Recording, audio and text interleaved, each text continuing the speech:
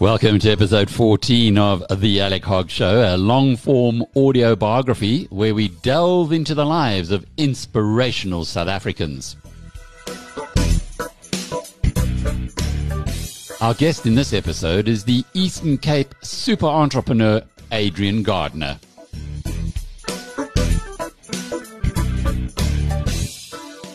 There is much to learn from Gardiner's story, mostly confirmation that when it comes to success in creating businesses, a motto like never say die trumps apparent brilliance every time. His global Mantis hotel empire was built the hard way through pioneering, disruption and perspiration. And it was created after he'd lost everything in an economic recession that wiped out his entire portfolio of businesses. Going back, Adrian, you're actually from further north, born in Zambia. I was born in Chingola, then came down to Bulawayo because my father was a surveyor on the mines. I did a BCom degree, which in theory was 3 years. It took me 7 years. So I did 4 years full-time, and I'd got to just over half the degree. And then I went and got a job at SPAR in the accounts department. So while everybody else was enjoying their life, I went back at night to finish my degree. I managed to buy 50% of Penguin pools, and that was the start of a new era. And then 1979 came. That was really the first real inflation, and that collapsed my house of cards. So in 1979, I lost everything and had to start again.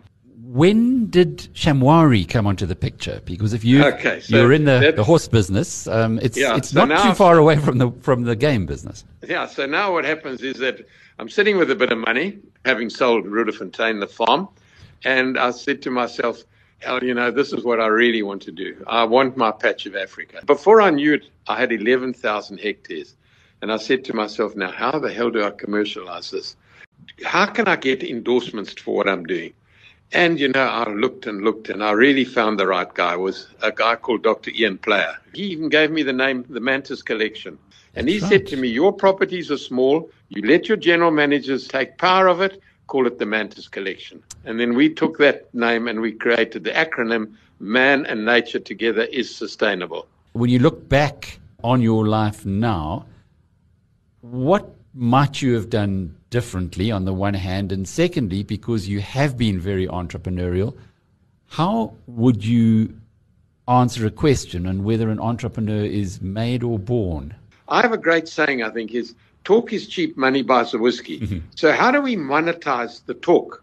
How do I turn it into something that can be successful? So I think my brain's always working in that way to say, okay, we've got a great vision, but can we actually make it work practically? Now, is that not my entrepreneurial flair that's coming out to say, how do I make it work? It's been a wonderful journey.